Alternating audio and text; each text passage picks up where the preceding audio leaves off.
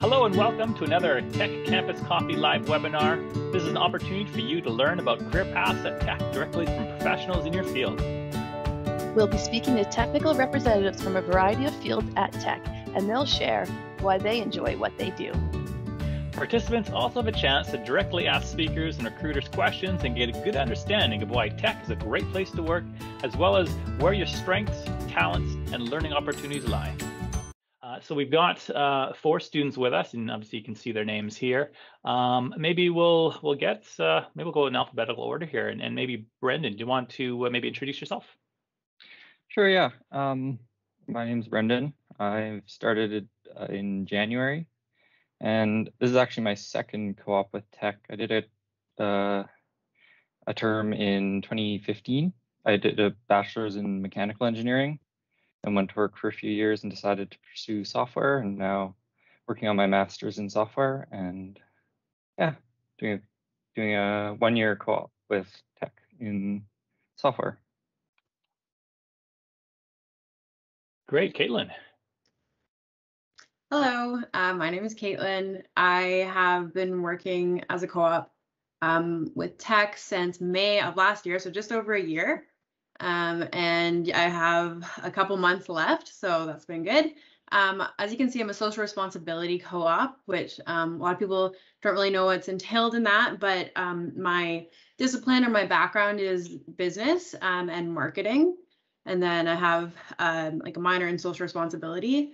So yeah, I get to work with the environment and social responsibility team and work on Indigenous and community engagement would be my main area of focus. So yeah, a lot of really great opportunities to work with the communities around the Elk Valley as well as the Indigenous nations, and to work with environmental assessments and lots of varied opportunities that hopefully we can have a chance to talk about in the next little bit.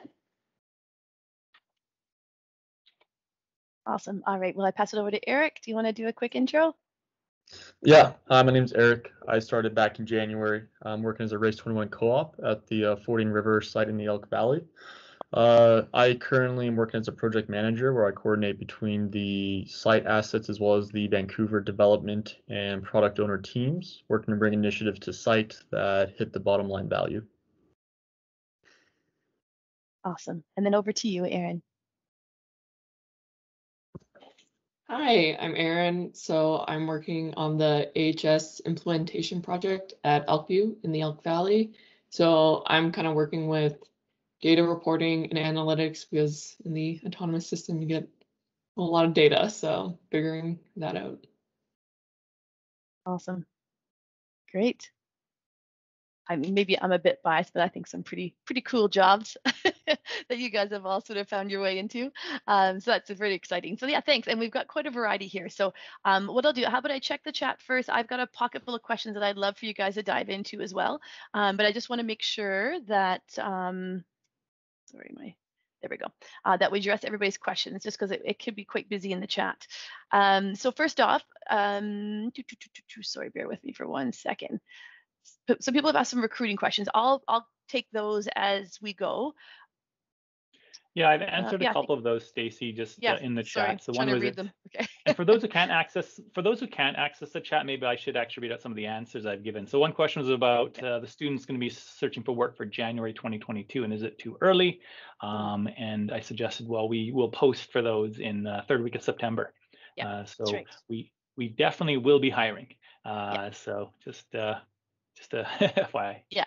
I'm not sure about the electrical side of it yet. Like, we don't often know until about 4 months in advance to the start. So just before we put our postings up, we usually kind of confirm what the approvals are for the following term. So right now I'm just securing my approvals all for September, which is why I say I'm anticipating somewhere between 70 to 80 co-op positions, because I have likely about 70 just for coal alone. So it's going to be a busy term, and we're just waiting for some of them from like race in different areas that'll likely come up. So yeah, so there'll be quite a bit of recruitment in the next while, but usually I can only handle 4 months in advance because our numbers are quite huge. I'm going to put Eric So on the spot here, though. sure. I did answer one question. So the question was about Race 21, and I noticed that the job posting says Race X. Mm. Is that the same program? And I sort of responded that we're going through a branding change. But I don't know, Eric, do you have any further insight about what's going on there? Yeah, so within Race 21, there's definitely a branding change. At the same time, though, there's definitely some different domains of responsibility within Race 21.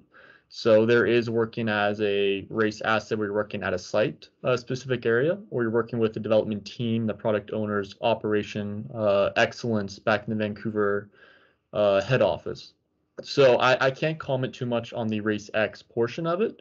However, within a Race 21, there are various domains that you can work within, each having very different responsibilities, but yet working with every other domain with under the umbrella of Race 21. Perfect. Yeah, I know, and I think I sort of joke about it too, because obviously Race 21 initially was created to be up until 2021 was sort of our first big technology push. The plan is obviously to extend it beyond 21, but yeah, they're rebranding that title and what that's going to look like, or if it's 2024 or what that. So that's part coming down the line here pretty quick too. So that sort of rebranding on that side. Great. So I think a great place for us to start anyway would be let's go around the horn to all four of you guys. I'd love for you to answer this question. And I know there may be some overlap, but maybe we'll start with you, Erin.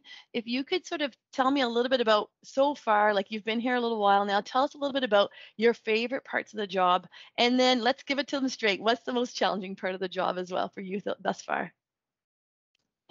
So for me, kind of coming from a mining engineering background, I didn't have much coding experience. I did first year coding, you do in engineering, but that was about it.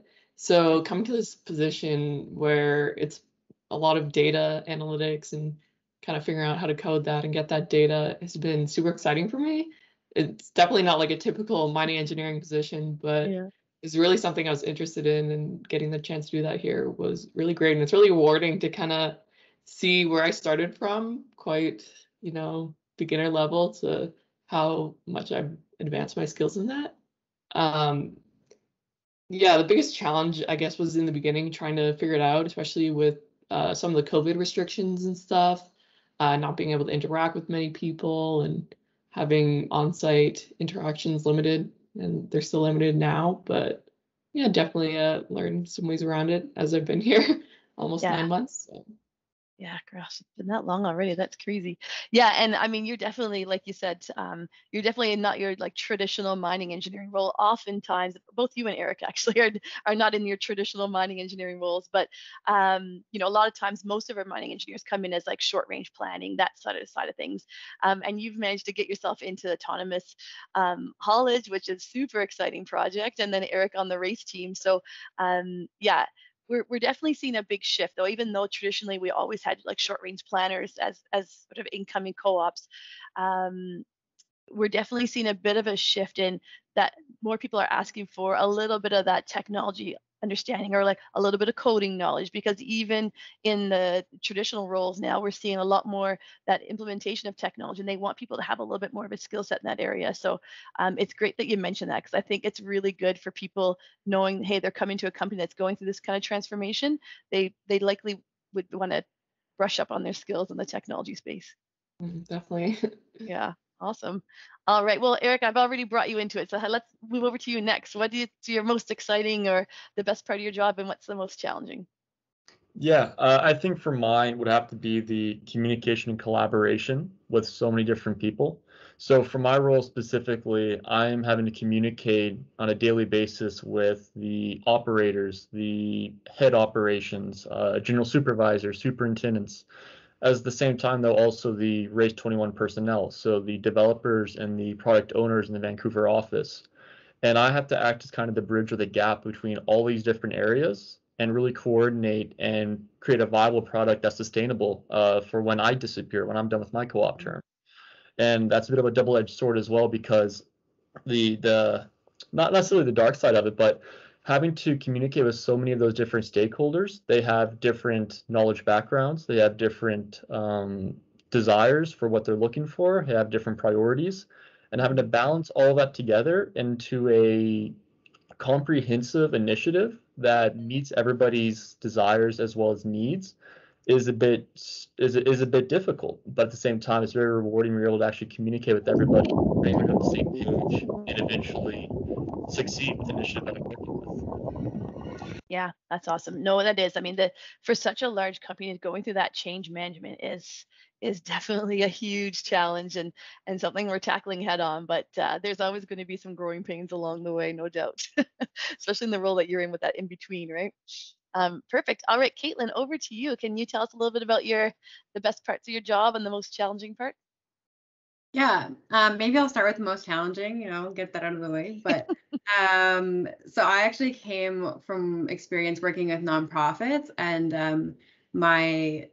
the last organization I worked with was very small. And so I would say something that was challenging was coming into such a big organization, kind of like Stacey and Eric were just talking about, and just navigating all of the approvals and systems and all of that. It was definitely challenging, but one of the reasons that I wanted to try working at Teck and try for profit. And on the other hand of that, I have had my personal team is quite small and have been really great support and advocates for me in my learning. And so that's been really great. And also kind of similar to Eric, I play a boundary role, as I'd call it. So part of my role is to talk to communities and Indigenous nations and anyone really external about what we're doing in Teck internally. And then also to listen to those external communities and then bring that back into Teck and so we can make sure that we're looking at those things that are going to impact our communities and trying to make sure we mitigate them, and then also to spread all of the benefit, because there's a lot of benefit that comes from Teck as well. And so that's, I would say, like, building these relationships has been really rewarding for me, and being part of those relationships with our communities, and that those actually have real life impact. I think a lot of time coming from academia, it's a lot of conceptual, and so to come into a company and be able to actually be a person that's having impact on what happens in the community that I now live in has been really great. And just like Teck has so many great opportunities to put you into situations that you wouldn't have the opportunity to otherwise. So being a part of, like myself, I get to be part of this big project that we're trying to get permitted, and so I get to have I get to try out like what is involved in an environmental assessment, which wasn't on my radar when I came into my role. So a lot of things that just kind of push you out of your comfort zone, or like what Erin and Eric were saying, that maybe we weren't expecting as we came in, but have been super rewarding. That's awesome. Thanks. Yeah, I was going to mention, Caitlin, just is there any sort of areas that really were, that you never covered in school that were sort of surprising? So it sounds like that environmental assessment part was probably a big piece for that, hey? Yeah. There's like a couple, like we would mention it, but it's totally different being in it and to get in all of the details and nuances, and it's different when you're dealing with real people. So yeah, for sure. Awesome. Thanks, Caitlin. All right, Brandon, over to you. You probably know the question by now, but the wins and the challenges for yours. Yeah, so I work on the data engineering team, so we get data from the servers on site and in Calgary up to the cloud. And so I guess the biggest challenge I've found is understanding everything that's going on, which is pretty crucial to doing everything properly. There's so many little parts that all come together, and it's quite different than any of the courses that I took in school. So lots of learning on the fly, which is really exciting. And I guess that's one of the most exciting things too about this job so far. In the last 5 months, when I think about how much I've learned, it's pretty crazy to think about. Even just 2 weeks ago, I was talking with one of the data engineers, and he said, just think about how much you've learned in the last 4 months. Pretty cool to think about. Yeah. Awesome. All right. Great. And then, okay, so I've got another question in the chat that's popped up, and it's just sort of double checking I got it all here. Yeah, so then someone's asking about the autonomous systems in mining, and are they in fact a success story to mine sites yet? And what's the main problems or challenges that in order to implement new technologies efficiently? Well, I think we've talked a little bit about that. Obviously, there's lots of challenges with shifting towards technology, and there's lots of change management associated with that. I guess, Masaki, do you want to mention it, or maybe I could throw it over to Erin? Do you want to speak to that one a little bit? Yeah, let's get our mining students talking about. We got Erin and Eric can jump in there. Yeah, so obviously autonomous, that's my whole thing here. It's been going quite well at Elkview, and we started about February last year, and we're planning to be fully autonomous by about November. So that's a pretty good turnaround. Just kind of based on my experience, some of the main issues is I think people think autonomous and that it's all just the computers, they'll do it all for us, and the people can just go along with their life, but it's really just one part of the mining kind of ecosystem. So you really need to get people on board with the idea and embrace it and know how to interact with it. So I think that's kind of been the biggest challenge for us, and maybe that some people weren't expecting. As for the success part, I think there's not as many autonomous operations here in Canada, but Australia, it's very big there, and many big successful mines have implemented it there. So, hey, Erin, can you give us numbers of autonomous vehicles at Elkview and planned and current and planned? Yeah, so we plan to convert all the trucks to be autonomous. When I came in, I think it was about 6 trucks. Right now, I believe we're at 24, and our fleet is 47 or 49. So yeah, big numbers. All big things. I didn't realize we were already up to 20 odd. That's pretty crazy. I got a chance to tour the autonomous pit a few months back, and yeah, it was funny going into it. I was like, oh gosh, there's a 400-ton truck and there's no one driving it. That's terrifying. And then once you go through and you realize that you understand the technology and just the next level of safety, like you can create these virtual berms and the trucks know they can't go past this area, and it was mind blowing for me to see. And then you go into the other pit, you're like, whoa, there's real people driving these trucks. Is this safe? So you're just thinking about how what a different shift in mindset it is, and it really is. It's really cool to see the technologies at work, and yeah, it's really interesting for sure. So it's going to be a neat transition over the next several years for Teck. We also have our Highland Valley Copper site, sorry, that's transitioning over to autonomous at the same time here too. So they're a little bit further along, I think, in the process. Eric, can you talk a bit about Fording River site? Yeah, so Fording River is currently in very, very basic evaluation for bringing autonomous vehicles to our site as well. However, we have different parameters we have to meet that are different from maybe Elkview, where Erin's working at. So with Fording being one of the most complex sites within the valley, we're running 3 pits. And because of that, you also have to look at kind of the viability of where you're going to be doing it, maybe for each pit, maybe for a specific haul road, as well as with having the roads change so often with the pits changing as well. There's a lot of factors you have to come into play and actually determine if it's going to be a long-term viable solution. So while autonomous vehicles are great, there's a lot of huge plus side to it. It's still very niche in that you have to decide where it's going to fit. And if it does fit, how can you make that sustainable in the long term? And I think Elkview is doing a fantastic job with it. And I think Erin has a crazy cool job as well doing it. I hope I get to go see it before I leave. But Fording River, for sure, different challenges. But wherever you go, it's a very different climate, different environment to be working in. Yeah, is it right, Eric, that Fording has a few different types of trucks too? So at Elkview, we have one consistent type of truck, whereas Fording, is it at least three different types of trucks, eh? About 4 different kinds of trucks, exactly. Okay. So with that comes a whole bundle of other problems of issues. It's right. So surface level, yeah, we would love to have autonomous haul trucks, but going into it, there's a lot you have to evaluate beforehand. Yeah. Perfect. Well, thanks, you guys. Great. Someone's asked here about the interview process for computing science.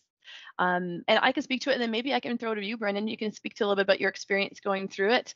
So yeah, we usually do a two-step process for computer engineers and computer science. So I would do the initial interview, I know for the coal business anyway, and then usually then we bring in a subject matter expert or the hiring manager for that particular role, and then they would do a secondary conversation, and just to get a little bit more. So we don't necessarily do any whiteboarding and actually any tests around the coding side of things at this point.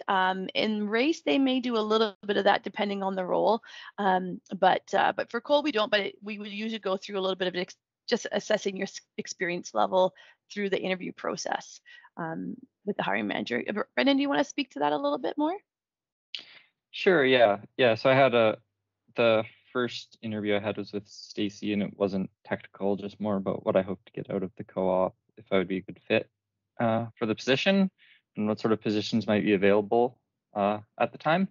And then after that, I had an interview with my supervisor currently, and it wasn't no whiteboarding questions or nothing super technical, just talked about some of my past experiences and again, what I hope to get out of the position, and just get to know each other a little bit, see if we would work well together.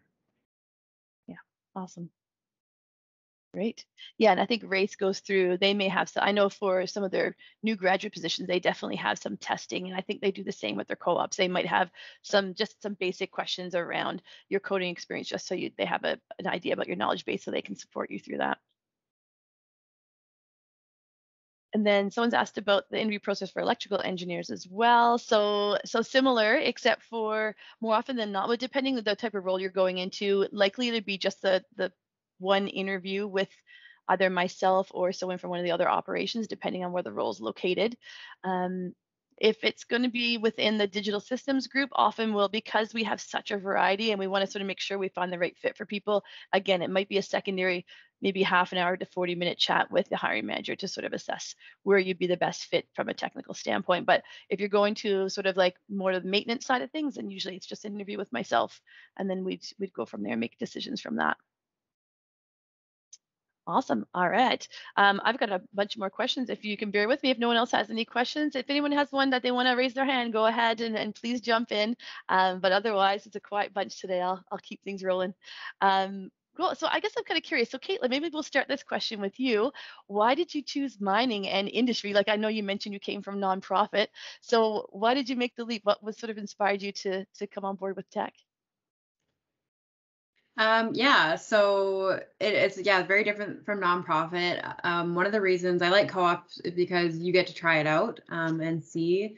So it was a great opportunity my goal was to try for-profit sustainability. So focusing on those companies like Teck who they have money to put into research and development, and we put billions of dollars into water quality, and nonprofits just don't have those resources. And so my main goal was to try something where like I want to be able to make an impact and make a difference. And so just the way that our system is set up, that is with these big for-profit companies. And so I wanted to try it out. And as far as mining, I wouldn't say I found mining as much as mining found me.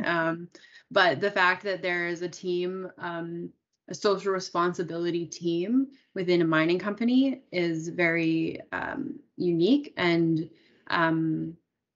I think that just even the title of it really pulled me in. And then my experience with nonprofits it just gave me a lot of experience in stakeholder management, and that's a lot what I do in my position now. And so yeah, I guess the thing is like for mining, especially the coal business unit, we need steel to do things the way that we're doing things now, and as part of a low carbon future. And so to be a part of a company who is trying their best to do that in the most responsible, most sustainable way is why I wanted to try it out. And so far, so good. I started with an 8-month co-op and extended it to 16 months. So awesome.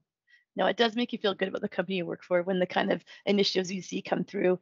And our environmental group is growing so much. It's crazy. Like looking back at sort of co-op that I've had in the past, like co-op hires, mining, mechanical engineering were usually my biggest ones every term. And now I'm seeing the shift, and those are still huge. Well, like you said, I have 70, I think, that I'm trying to hire for September. But a big chunk of them are actually now environmental, and you have students that are going into fish and aquatic sciences and like all these different areas. It's really some niche areas within the environmental group, and then obviously on the social responsibility side, that community engagement. It's so neat to see how we're so engaged with the communities around us, and at the end of the day, we all want to feel good about the company we work for, and so the job that you do to really work with the communities makes such a big difference. Great. Yeah. So Brett, oh, sorry. Sorry, I was gonna say the environment, like it's basically a research facility. Like there's so many very passionate, very talented people, and it's been really cool to even just get a base level information. I'm not a science background, but on all like the water quality and fish and all that stuff. So that's been cool to just see their passion. You can even through a screen, you can tell it's there.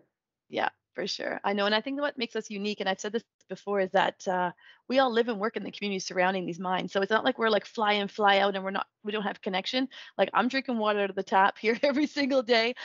So even though like the company has such a great value set in terms of protecting the areas, but every individual that works here also has that same value set. So it really aligns. And I think that just makes the world of difference in terms of the initiatives, because it aligns with the values of the employees, and we all sort of have a vested interest in protecting the environment here. So I think that makes it that much more successful. Awesome. And then Brendan, maybe I'll throw it over to you, because I know obviously Eric and Erin, I can see why they maybe chose mining. But for you, Brendan, there's other areas. Why did you choose mining? What brought you back to us after the first co-op experience you had? I guess I like it because I find it's an industry that's changing quite rapidly currently. Like, as an example, in my co-op in 2015, when I wanted to look at, say, the info of a truck, I'd have to look at an enormous Excel table, which would take 5 minutes, maybe 10, to figure out something about it. And are now, fast forward 5-6 years, I can look at these enormous tables with terabytes of data and query something in a few seconds, which is pretty cool to see just how much more efficient things have gotten. Yeah. And that can be applied to many other aspects across the business too. And then also, I think within mining too, there's so many different paths you could take. And I feel like if with a career in mining, you're not going to end up doing the exact same thing your whole life, which is a great way to keep it interesting and stay engaged throughout your career. Keep it fun. Yeah. Awesome. Thanks. That's great. Perfect. Yeah, I know. I don't think often people going through digital systems and computer engineering, maybe their first thought in their head sometimes is it mining.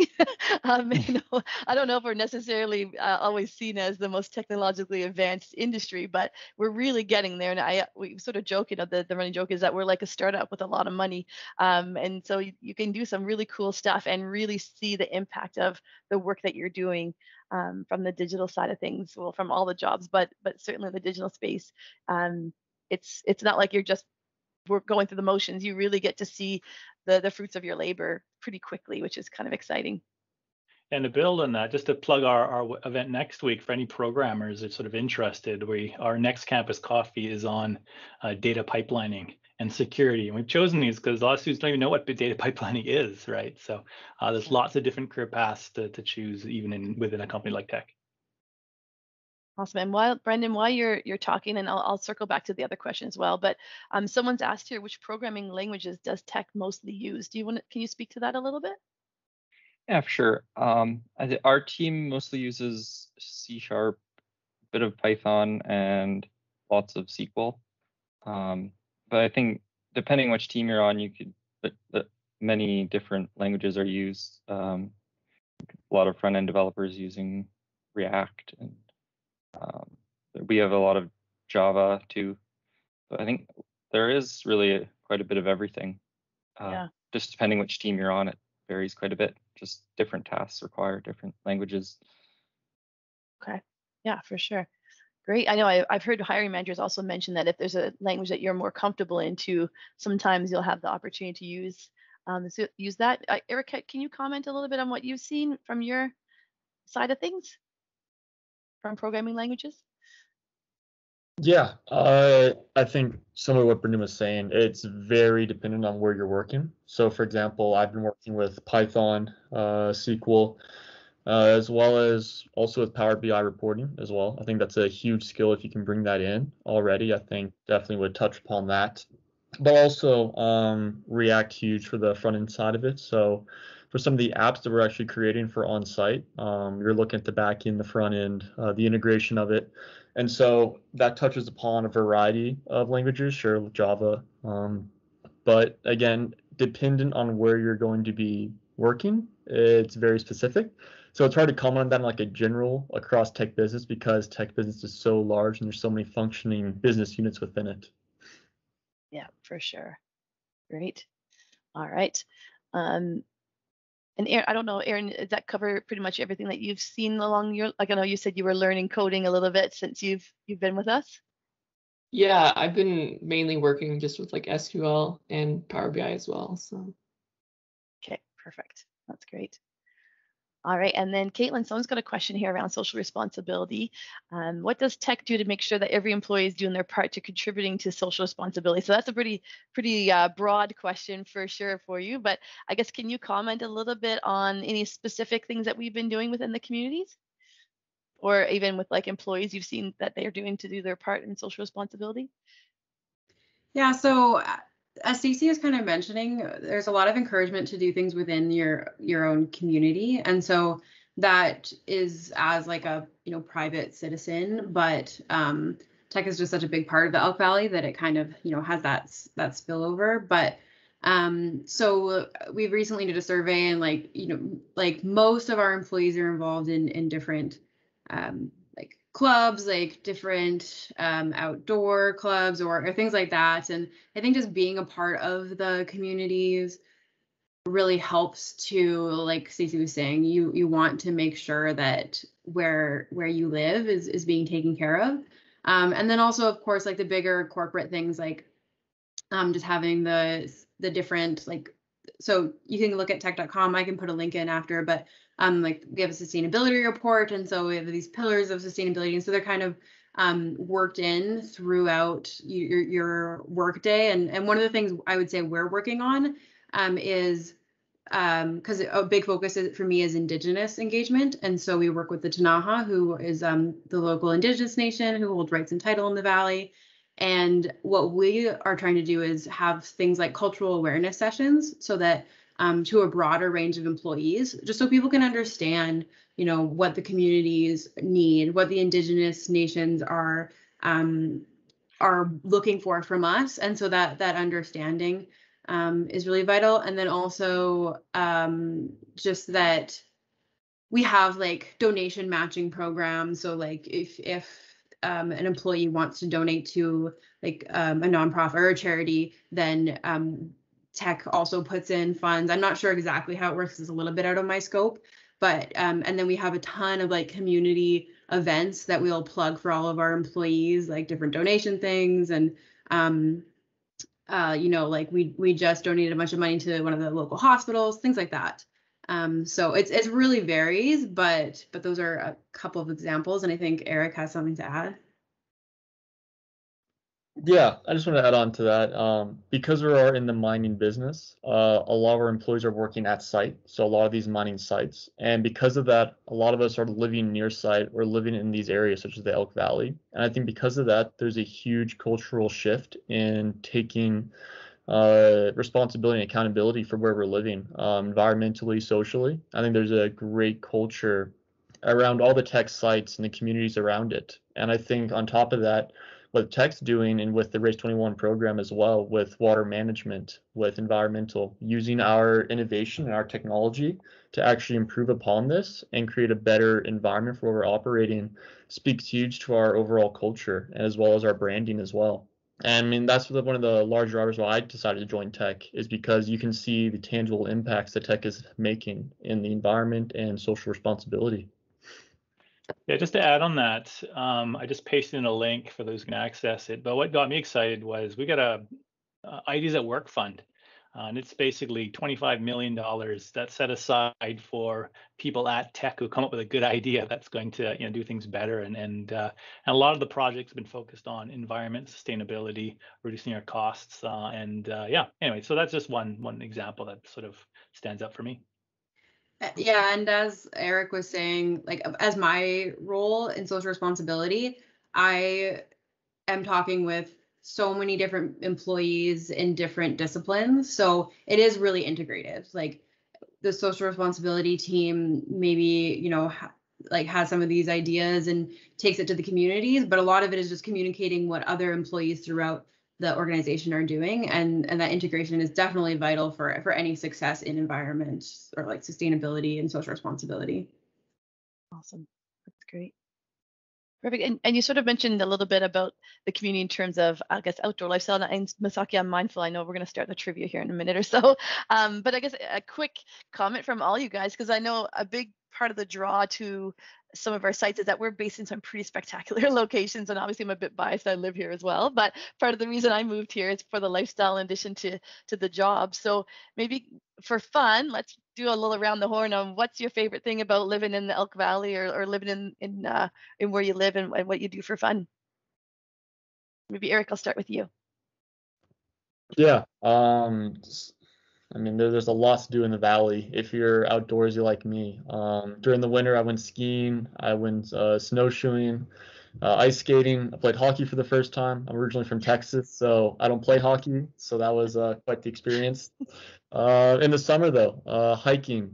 There's some cliff diving around here, being safe, of course. Mountain biking. Everything that you want to do outdoors in the mountains you can do, and there's beautiful scenery to do it. So don't ever feel like there won't be enough to do in the valley, because there always is. How about you, Erin? Thanks, Eric. Yeah, getting up to most of that same stuff as well, but I would say just I think a lot of those activities are things that I never would have considered myself doing, like cliff jumping or mountain biking, but I'm like, I'm here, I'll try them out. So Yeah, that's been exciting. that's awesome. How about you, Caitlin? Ditto, definitely. I would say there was a couple like hiking, backpacking, climbing, all those things I like to do before. And so I was excited about that. But then being here, like just bought a mountain bike, so I've been getting on the trails. That's really great. And one of the things I really love, I live in Fernie, in particular, and one of the things I really love is I don't have to before I was in Lethbridge, and so you're close, but you have to drive like at least an hour to the mountains. We're in Fernie or in anywhere in the Elk Valley, it's like I can do it after work, and I have time because the mountain is right there. So you're really in it. Yeah, I sort of joke in the winter that I'm like the 5-run wonder because we're so close to the ski hill that I'm like, oh, I could just go up and ski 5 runs, 6 runs, and then come home and I still have a full day. So it's we're pretty spoiled that way. I I go to other communities, I'm like, oh, their ski hill's so far away, but spoiled. And so this is just a few comments of some students that from their survey when they left us, just about their experience and how much they enjoyed it. And I think the most common thing we hear from people is, I can't believe how much responsibility I was given at the co-op with Teck. And I think even just the stories that the students have given you today have really attested to that. Like they're taking on some pretty huge high level projects. And for us, co-op is a great opportunity for us to build our talent pools for future opportunities, whether like Brendan, you come back for a second co-op or potentially the others, or hopefully everybody will come back for a full-time position. And that's the whole goal for Teck for co-op, is really creating that talent pool for people to try us out, get some great experience so that you could come back and potentially work long term. So yeah, people are getting great experience. They're loving what they're getting to learn while they're with us, and hopefully we'll see them come back again at some point. Is sort of the goal. Yeah, and in terms of, like I mentioned, our postings are up on the website right now, and if that's for our September term. So like I mentioned, every 4 months we'll be recruiting for that upcoming term. So then once January comes around, we'll be recruiting. when September comes around, we'll be recruiting for January, that sort of thing. So that's sort of how it works for us. So you can keep it on the website as well as at your campus co-op offices if you're in a co-op program. If you're in a traditional program and you can take an extended period of time off, we also do hire traditional students as well, as long as they're able to do longer than 4 months. Most of our co-op positions are at least 8 months or longer in duration. Any questions that have popped up, Masaki, that I need to address? Yeah. So Braden is asking about our environmental co-op. So we got a lot of a lot of environmental positions, and I just want to know what these positions mostly focus on. He's particularly interested in wetlands and riparian areas. Yeah. Okay. Yeah. Yeah. Some of the work we have with our biodiversity group definitely does a little bit with birds and riparian areas. And then we do have a few like on wildlife tracking as well. So like with like any area, like we have like some wildlife corridors that come to this area. So we do have people that track on the wildlife side, and then obviously fish as well. And so yeah, there's lots going on. So I guess there's quite a variety, and every term it does change depending on what we've hired the previous term, because usually it's 8 month in duration or so. So this term coming up, I know we're seeing a lot around aquatic and water treatment. There's a few different areas there. So yeah, so I guess it does vary. So you have to keep an eye out for it. Our posting tends to be fairly general, but if you are interested in the environmental side of things, I would suggest putting your name in the hat, and then we would definitely talk to you about the specific roles once you're in the conversation, because otherwise I'd have to put up like 14 different postings and it could get super complicated because people would apply to 14 different roles. So we try and just make a general posting that then we can sort of address each individual role once we're in the conversation. Thanks for that. Yeah, no worries. All All right. right. And then someone's asked about Yep. 4 months, and I think I talked about that Yeah. more often than not, we go to 8 months. And then those postings will come up in September. There's a question about computer science co-op positions located in Vancouver. Are there positions that are located in Vancouver? Are students expected to work from home in January 2022? Any insight there? Yeah, from what I understand, I mean, again, it's hard for me to predict exactly what we're going to have in January, but I suspect we will certainly have some for the coal business unit. For race in Vancouver or in the Vancouver office, we could potentially have some.